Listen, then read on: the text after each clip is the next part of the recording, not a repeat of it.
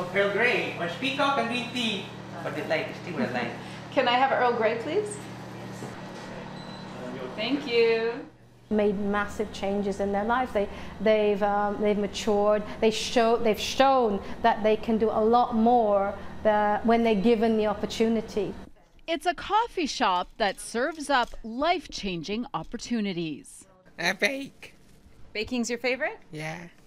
Okay, press it together. Let's mix the cookies mixture.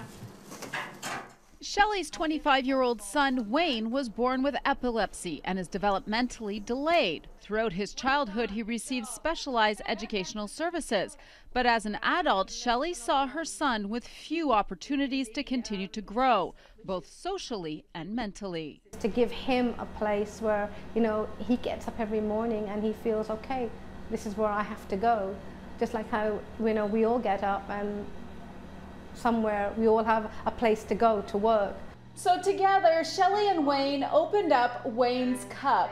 Here at the Markham Café, adults with special needs can not only get the experience of a meaningful day's work, but also learn many other important life skills.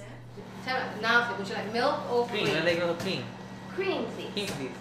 These guys can take the skills that they learn in the kitchen and take it home, so maybe they can help mum and dad. Our washer and dryer, which is here, these guys learn to do laundry. Personal grooming is important, so we teach them ironing and the safety in that.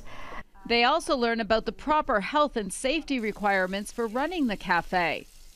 It's set up as a non-for-profit, and families can select how many hours each student spends at the cafe per week. Why do you like working at the cafe? Because it's fun there.